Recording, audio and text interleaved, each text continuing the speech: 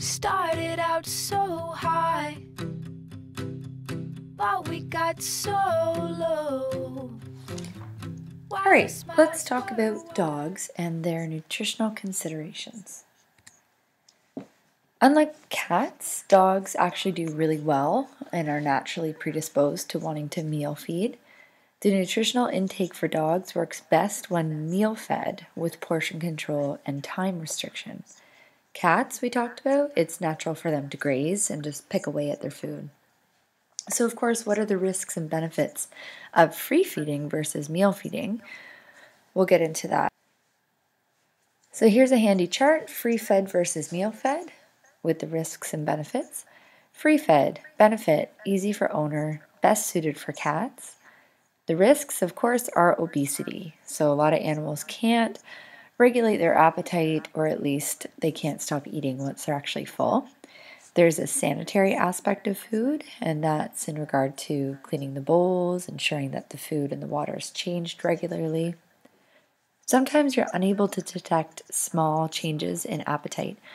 Time and time again, and I'm guilty of this with the cats too, but time and again, I get clients, we're trying to find out if the dog has stopped eating, if so, for how long. And if it's a dog that's just free fed and the food sits there all the time, most people have no idea if their dog has stopped eating. So it might be a couple days before the owner is able to notice that the food isn't decreasing in the bowl. Puppies and overweight animals, of course, can gorge themselves. And then when we look at meal feeding, the benefits are able to detect minor changes to appetite, plus or minus catch disease processes a little bit faster.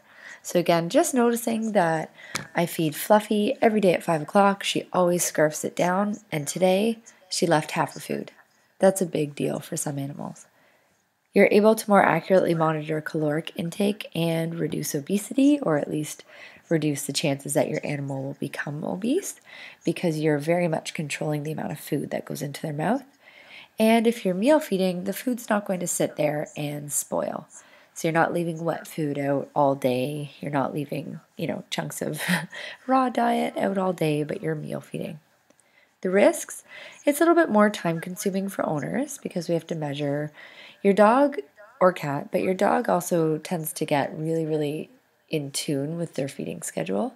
So they'll start bothering you at dinner time and breakfast time. May be difficult with shift work or life schedules for certain people and their lifestyles. So overall, we've already talked about what cats need. So in regard to dogs, they need an increased amount of carbohydrates compared to cats and less fat and protein than cats. You need to monitor dogs very closely. Cats, slow changes are great. Slow changes are welcomed with cats. Dogs can lose a little bit of weight a little bit faster than cats without having their organs shut down or come into challenges. But we want to watch them and monitor them very closely on diets to ensure that they're not going to gain weight too fast. Or in general, they're not going to change in body condition score to an area that's obese or fat obese or overweight. So body condition score and weight should be considered, as well as exercise routine and activity levels. And then what about those extremely active dogs that we have? So those dogs who do agility, those working dogs, dogs that are sled dogs.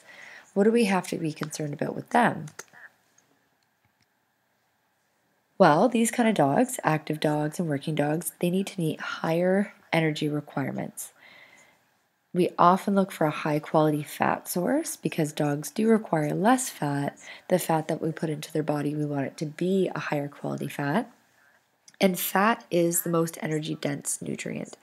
So if we keep this in mind, carbs have 4 calories per gram, protein 3.5 calories per gram, fats have 9 calories per gram. So sometimes these dogs that are more active do require a little bit more protein, a little bit more fat than their less active couch potato compadres. Fat is more rapidly digestible than carbs and proteins. So again, keeping that in mind if we're increasing their level of nutrients in their diet because of activity. So why else do dogs technically and cats, why do all of us need fats in their diet? We can't live an exclusive fat-free life. It's impossible. So we need fats not only for insulation and thermal regulation. We use it as protection for our organs, of course. We have a natural level of fat in the body. We use it for the absorption of fat-soluble vitamins. Those fat-soluble vitamins are stored in the liver and they're stored in the fat. That's really important. So we need to maintain certain levels of fat in the body in order to access those vitamins and have them store appropriately. Also, fat is beneficial for brain function and neural synapses.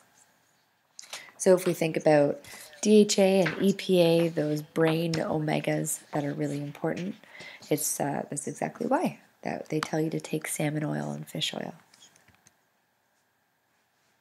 And of course, northern dogs, any dog that lives outdoors, typically in Canada it gets cold in the winter, but dogs who live outdoors, whether they're full-on northern or just in central Ontario, they definitely need an increased level of fat in their diets. They need it for energy and also to develop their insulating fat layers around their organs and underneath their skin. So this mama dog lives way up in Pond Inlet, Nunavut. If she's still around, I highly doubt it because this was a long time ago. But you could see here, she's an outdoor dog. She lives on the tundra. She also is a lactating dog. She's got puppies underneath her in her den. So this dog would need a high fat content in her food in order to maintain insulation, maintain her own fat levels, while also providing fat through milk for her puppies. Common ailments with dogs, of course, obesity is number one. So we'll talk about obesity, we'll talk about joint problems and dental issues. This is, as always with dogs and cats, it's a common preventable ailment. Okay, really, really important. Obesity is number one, of course, on my list. I think it's just because I'm jaded and there's so many chubby animals out there. But obesity, bone and joint diseases, and dental diseases, we'll chat about. So preventive adult diets, meal fed, time restricted, and calorie restricted are all ideal preventive tools for obesity. Lay off the treats is really important. We talked about this with cats. What I recommend for owners who are trying to get their dog to lose weight is measure out their food for the day. So we have a caloric intake that they need for the day. The RVT, or the veterinarian, has come up with this resting energy requirement. Put that food aside for the day, and you can use that food for meals, but also you can use that food as treats. So then all of their calories are accounted for in both the meals and their treats. Increase the insoluble fiber, so the insoluble carbohydrates, that's fiber. And those are the substances that, of course, dilute the caloric density of food and help the animal feel fuller longer. Exercise is super important. Even if it's just taking your dog for a 10-minute walk twice a day, it's really important to stimulate your dog, have them using their joints, having, their blood flow, and of course, burning a bit of calories and maintaining muscle as well. So can you use regular dog food and just cut down the amount that you're giving your dog? Why can't you do that? So the answer to that is no, that's not ideal. We want to find out the total resting energy requirement for that dog based on their lifestyle factors and their age factors. And then within that, the client, of course, might have to cut down the amount of food if they're overfeeding. But as long as we've identified the ideal caloric intake for that dog, we shouldn't be using regular food and just cutting it back. Because not only are you cutting back the calories in your diet, but you're actually cutting back all of those nutrients that are contained in that food. So instead of just cutting down like crazy on regular food and potentially actually sending the dog into starvation mode, which isn't ideal because the body's just starving for those nutrients that they're now being cut out of the diet, instead of that, we should choose a really high quality, typically a veterinary brand or otherwise, of weight loss or weight maintenance food. So then those diets are clinically formulated and clinically trialed to ensure that the caloric density is lowered, so the animal still gets a large amount of food to eat with less calories, and all the nutrients are still spread through the food. So their total daily intake of nutrients hasn't been shifted to a point that's unbalanced. They're just getting it diluted so that they're able to eat more and, of course, acquire less calories. Obesity is much easier to prevent than to treat. So please don't ever underestimate the value of that, and also the value of talking to clients about that, because it's really hard. It's an active effort to get an animal to lose weight appropriately and not too fast. All right, joints and bones. I always say joints and bones. I don't know. So who's at higher risk of joint disease in the dog world? Well, of course, most often we start to look at our large or giant breed dogs. They are definitely at higher risk, just the way that their physical anatomy is structured, and likewise the way their bones develop. So we'll talk about this when we talk about life stage feeding as well, but we have to be very careful about the ratios of calcium and phosphorus in dogs' diets when they're quite young, especially large breed dogs. Omega-3 and omega-6 are really helpful with animals who have joint or bone disease or conditions. So omega-3, we want to have a 25 to 1 omega-6 ratio, so very, very little omega-6. But when we get that ideal ratio, it provides an anti-inflammatory property to the diet. Glucosamine and chondroitin in various forms are also typically added to these joint diets. Typical joint diets include Royal Canin Mobility Support, and I believe they've changed that formulation recently, and Hill's JD. All of those are excellent foods. They tend to renew them every few years because they often find new valuable formulations, including new sources of chondroitin or glucosamine or essential fatty acids and omegas. So looking at the joints, there are lots of different problems that can happen with the joints. What we often see is arthritis, where that cartilage layer starts to wear down between the two bones. So between the femur, the distal aspect of the femur, and the head of the tibia, they're both covered in beautiful hyaline cartilage. And then over time, of course, that wears down with arthritis and it becomes bone on bone. So they start to lose that protective surface. The ingredients in a joint and bone diet can really help prevent that progression of disease and prevent sort of that wear down of cartilage and inflammation that lack of cartilage is causing. Another popular topic and disease that can be in part prevented with diet is dental disease. Dental specific diets, they work in two key ways. There is enzymatic removal of plaque. So the kibble actually contain enzymes. When the animal eats the food, enzymes float around in their mouth and they break down the accumulation of plaque on the teeth. And there's also a mechanical action to remove the plaque. And we talked about this earlier. So when cats and dogs bite into a dental diet, the kibbles are about 1.5 to at least 2 times the size of a normal dog or cat kibble. And what happens, they're forcing the tooth to actually break into the middle of the kibble, and that crunch is allowing the kibble pretty much to brush their teeth for them, which works really well if you have a cat or a dog who actually chews their food. I have a cat who doesn't chew her food, and I have a dog who I think she just breathes in and takes in all her food because she doesn't chew at all. I don't think I've ever actually heard my dog chew, which is really weird.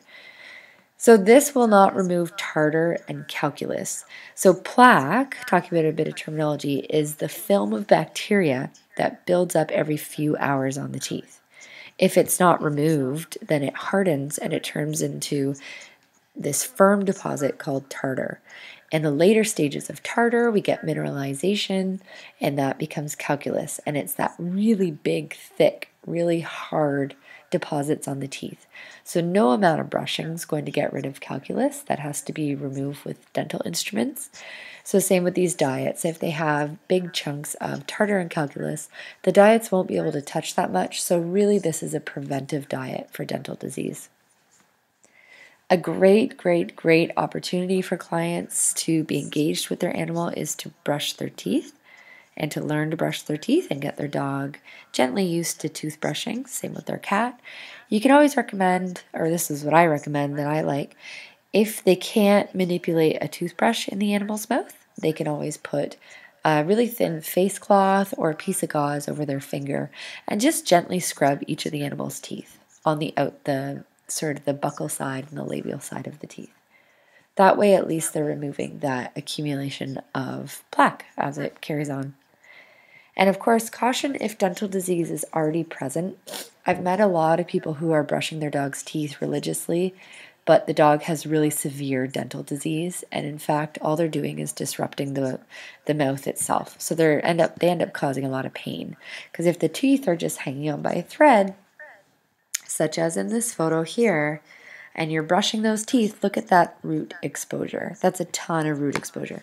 So that's stage 4 advanced periodontal disease. There's a ton of root exposure. There's pus in the teeth. Same with stage 3, a lot of root exposure there. So we want to get the dental diet going when they have stage 1 gingivitis and maybe early periodontal disease. But realistically, stage 1 gingivitis, that's even before that, is when we want to use the dental disease to help prevent this from happening. And it's so common. It's gross. Okay, so that's it for those diets. Those are the really common preventive disease diets for dogs. So for cats, definitely talked about obesity. We talked about feline lower urinary tract disease. And for dogs, we talked about obesity, joint and bone disease, and dental. So now we're going to move on to life stages and talk about a brief overview of the nutritional requirements as the years progress in dogs and cats. So this is geared both to dogs and cats. So a little bit of lingo to start with. This is a handy chart, and I believe this is for dogs specifically. So this is essentially a calorie chart. So it tells you by weight how many calories the animal needs as part of their resting energy requirement. Resting energy requirement then gets a life stage factor added to it, which I'll talk about in a minute. So the resting energy requirement is the baseline daily caloric requirement. The DER is the resting energy requirement multiplied by the life stage factor.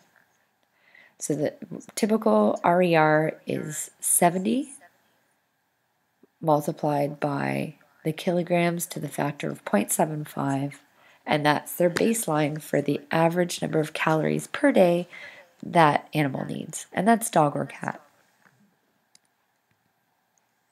So then we have these life stage factors that are multiplied by the RER. So we have, as animals get older, as they get less active, as they are neutered or spayed, then it starts to affect their life stage factor. You'll notice that we have a puppy, 0 to 4 months, or an active working dog is 2.0 all the way up to 5 times the resting energy requirement, which is a pretty substantial increase in calories. But this is beneficial for a lot of pet owners to go through and work through to get their total caloric intake appropriately designated for their dog. However, these are all approximations of your pet's caloric needs. Okay, there are specific adjustments that need to be made for breeds, for energy level. If you have a small dog that's active, like a poodle and a Jack Russell, they might seem like the same energy requirement at first, but a Jack Russell actually is a lot more active, a lot more muscular, and they're using up a lot more energy than, say, a toy poodle. So things to consider. It's just like with people, not everybody metabolizes the same with animals.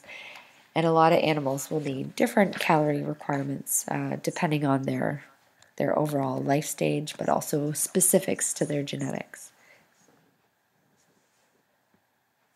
Looking at puppies and kittens, for the first 6 months, there's a ton of growth. There's rapid growth. It's for the first year, it's almost, I think it's like 70% or 700 times growth. It's unbelievable. So neonates, the really little guy, we want to watch for equal growth and development in their joints and in their body. How do we end up with a runt in a litter? Well, we always want to be watching the puppies and the kittens as they're developing with mom to ensure that they're gaining weight at the same rate in the litter. If they're not, we end up with a runt, so we end up with one that's smaller than the other. Bigger siblings might be pushing them out of the way for the nipple for milk. So it's kind of tricky. If you are breeding or if you have puppies and kittens at home, that's something that you need to be checking all the time. So yes, runts of the litter are cute. However, we want that tiny little animal to be able to grow and prosper the way its siblings do. So if that's the case, sometimes that little runt needs a little bit extra time on the mom alone without its siblings. And you also want to make sure that the mom is actually accepting the runt as well, because sometimes they'll sort of push one aside if it starts to show that it's weaker or smaller than the others. If you have a runt and the mom is not actively feeding it or the milk flow isn't there, we might need supplementation with puppy or kitten formula, or else we get a small animal who has growth and development challenges throughout. Question that always comes up, can we just give cow's milk? Not really. So cow's milk can actually cause a little bit more harm than good. It is pasteurized, and the dog or cat, they're not getting exactly what they need in the way of nutrients from cow's milk. So their guts are so young and so new that they're not ready for such a drastic shift in milk protein. So really they should get specifically formulated puppy or kitten formula or the mom's milk specifically. If we just give cow's milk, it can cause drastic changes. They can get diarrhea, and they won't be getting that natural flora that they need and the natural antibodies that they need from their mom. Weaning times, kittens, we wean them, so we start to reduce their amount of milk intake from the mom and start slowly increasing their level of puppy food or kitten food. So kittens, that starts around 7 weeks. Large breed dogs, 3 to 4 weeks. Small breed dogs, 5 to 6 weeks. And sometimes it just depends on the puppy or kitten too. You might want to keep them on the mom a little bit longer if they're looking a little underweight, or if they're not as active, or if they don't quite have as much muscling as they should. Once we start weaning, we're going to offer at least 4 times a day daily feedings, which is a slurry. So it's equal parts development food, so puppy or kitten food, and water are mixed together. You can also use formula and wet food. So watered down formula and wet food, like puppy kitten formula, and of course mix that together. It should look like oatmeal. Cats, we often mix milk replacer with with kitten food for cats. And you can complete this over a couple of weeks. So just gradually reducing the amount of water and milk with the food so that eventually it becomes just a wet food, and then you can switch them to dry, or you start with a little bit of dry available that's moistened down with water or milk. It's very messy. This whole procedure of weaning is very messy. And if you've ever had kittens and puppies in your house, you know this very well, that they walk through the slurry, they poop in the slurry, they flip over dishes, they run away with dishes. It's crazy messy. So good luck to you. Puppy and kitten solid food, typically up to 6 to 8 months. I did change this. I find the recommendations change all the time, or at least it's hard to find a solid answer on this. So it is dependent on the size of the animal, if it's a really giant breed, if it's a large breed, if it's a toy breed, if it's a kitten. So general recommendations, 6 to 8 months on the puppy or kitten solid formula, so the puppy or kitten food. Large breed, definitely choose a large breed formula for puppy food. Don't skimp out and just give a basic regular puppy food. The challenge with large breed dogs is their ability to process calcium is definitely more sensitive than regular sized dogs and of course kittens. So essentially we worry a lot about the ratio of calcium as well as phosphorus in their diets. If they have too much calcium, it can cause challenges in their bone development, and likewise if they don't have enough calcium, it can cause major issues with their very large long bone development as well. Overall, the calcium issue can affect them to cause these developmental diseases in their bone. And then people always ask when the full height or when they're done growing is, so exactly when that is specifically. And again, that's kind of a debatable question. General guidelines, small dogs and cats, 8 to 12 months, they'll typically be at their full size. They do tend to get a little bit more muscle as they get older, but you have to watch out because there's potential that they could get more fat as well. Medium and large dogs, about 12 to 18 months. And then giant breeds, some people suggest that they don't stop growing until they're about 24 months old. So it's quite a long time in their life, considering some giant breeds have a lifespan of about 8 years old. They're growing for the majority of their life, which is quite unusual for dogs and cats. So puppy and kitten diet requirements, we have to look at protein, calcium, and overall energy requirements. If we're feeding too rich of a food in energy and nutrients, we can cause malformations in the bones and joints. And that's like growing too fast, which is not ideal. So again, looking at that balance is key. Calcium and energy. So if we have too much calcium and too much energy, then we're going to get into joint concerns. We can get into some of those puppy conditions, endochondral ossification versus osteochondritis dissecans. Both of those, so essentially, osteochondritis dissecans is the natural process of cartilage being replaced by bone. It's interrupted and cartilage is maintained instead of bone. So as puppies and kittens get older, they lose those growth plates between their bones, which are layers of cartilage. They're supposed to become bone as they get older. So the distal and proximal ends of their long bones all have cartilage on them, which is quite substantial as puppies and kittens. So in OCD, in osteochondritis dissecans, they maintain that cartilage layer instead of getting bone, which makes them overall weaker and, of course, at higher risk of the slippage and just malformation of the actual joints. So these are conditions that are growth conditions, and especially in large and giant breed dogs, these are the growth conditions that we have to be very, very cautious of. We don't want to cause them, and we can do so generally by choosing a high-quality puppy or kitten food.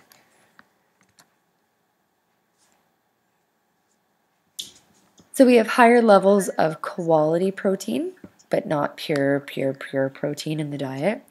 We have decreased energy in fat and carbohydrates. Slow changes are really important from food types, remembering that they have very young, very immature guts. They can't handle fast changes very well. They don't have the bacteria to do so. Meal feed 4 times daily until 3 to 4 months of age, then up to 3 times daily at 6 months, 2 times daily for the rest of life is ideal. And of course, ensuring that they are nice and healthy. Don't forget to run a fecal sample, so a sample of their poop, at some point while they're in their first year, ideally their first 6 months, because many dogs and cats are born with roundworms and with various parasites that will deplete their natural ability to process food in their guts because their bacteria in their guts is getting altered. They can get ulcerated intestines from worms. So things like that, really, really important to check for and treat if they have them. And then we have lactating and gestation.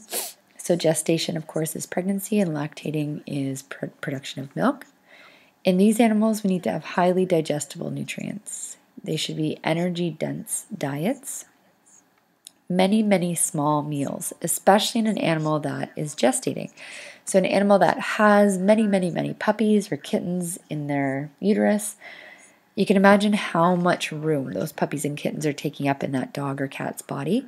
And they actually physically can't eat a lot of food at one time because their stomachs are pushed so far up because those puppies or kittens are pushing up against their diaphragm. So we have to remember this, that they may look disinterested in food, but if they eat a few kibbles, that might be all they can fit into their poor, squished up stomachs at that time. So we always want to offer lots of small meals throughout the day for these pooches and kittens, or female cats. Increase the food intake to 2 to 3 times maintenance, and reduce intake after the 4th week. Queens and dams weigh about 5 to 10% above normal body weight. So that's a good way to measure if you're pregnant, dog or cat is getting too big. And of course, always, always, always remember fresh water for these guys. So when an animal is pregnant, they have decreased gastric motility. So again, keeping that in mind, they might not be hungry much. And then as things slowly sludge along in their intestines, they'll become more hungry. So those small meals frequently can help them in acquiring the nutrients that they need. And then we get into my favorite, geriatrics. I love old dogs and old cats. Cats, we typically consider them geriatric at about 10 years of age or greater. Small, medium dogs, same thing. Large breed, about 9 years. And then, of course, giant breeds, greater than 6 years old, which is so hard when you have a 6-year-old dog and they're suddenly a senior. Been there, and it's hard. Energy requirements definitely change for these old toots. They have a decreased RER. Protein has to be high in biological index to reduce the stress on the kidneys. So essentially it has to be very bioavailable, and it has to be the protein that they actually need, so the amino acids that they actually need in their body. We can't give them heaps and heaps of protein that's unnecessary because it's going to be harder on their kidneys to process, and kidneys in older animals already are challenged. Kidneys typically are strained as animals get older, so we need to be very gentle on kidneys in geriatric animals. Caution with high-density food. We want everything to be very bioavailable so that it's easily digested. And regular weigh-ins and muscle condition scoring are really important because their metabolism has slowed down. We want to make sure that our old animals are not gaining weight and that they're also not losing weight too quickly either. So omega-3 in high amounts and omega-6 in small amounts are really beneficial to reduce inflammation in their joints and everywhere on their body. And of course, phosphorus and salt restrictions, we want to make sure that we're not overdoing the kidneys. If they're not eating, what are some common reasons that a geriatric animal might not eat? There are lots of reasons, so it's really important to monitor them closely. It could be something such as dental disease, but of course it could also be kidney disease, it could be liver disease. There's all sorts of reasons that they might not eat. So we have to be very cautious. We want to really make sure that we're monitoring them closely as they get older. Look at this cute little old cat face. Look at this little cute old cat face. So I love old cats because they get sunken eyes. They always look a little bit angry. They start to lose their musculature on their head, which they just look even more angry. It's almost like they have eyebrows. And then they get this little dark mouth that kind of hangs open just a little bit. I love old cats so much, so that this is just perfect. Perfect cat. So things to consider with geriatric animals, of course, where's the food bowl and water bowl? Is it accessible? This cat, I guarantee this cat has arthritis. Look at her. Look at this sassy old cat. So cats with arthritis are more likely to have a bowel movement or urinate outside the litter box. They're more likely to avoid going all the way down 2 flights of stairs to go access their food. Things like that have to be looked at. They have to be considered. It's a change that I've had to make recently with my geriatric cat that you can probably hear snoring in the background. But she decides to make her own litter box when I don't put the litter box on the floor that she resides on. So we have to think about these things. And of course, how is their bed looking these days? Do they have a nice, soft, comfortable place to lay, or are they expected to lay on the hard ground? So those are just some considerations with geriatrics, and that is all for today. We can never go back.